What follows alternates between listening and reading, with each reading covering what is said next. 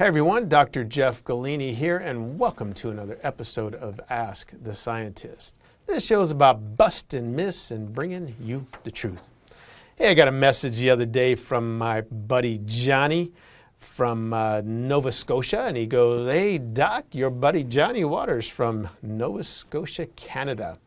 My question is, how much water should I drink when taking Kre-Alkalyn, the only stable creatine?"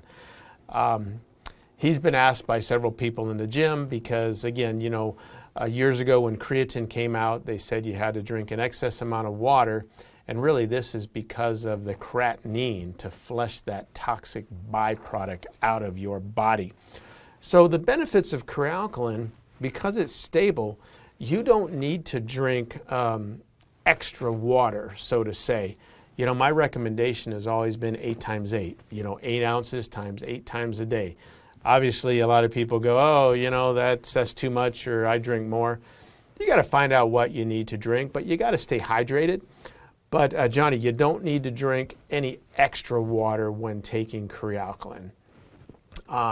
If you're using old school creatine, yeah, you better flush your kidneys out when using that stuff. But with Kre-Alkalyn, you don't need to take any extra water. So just hydrate like normal, and you will be fine. All right, my buddy, I'm glad to hear from you. Canada loves Kre-Alkalyn. You can find it everywhere. Go check out Popeyes and all of their stores.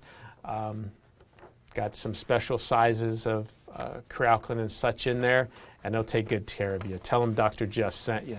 All right, everybody, take care. God bless.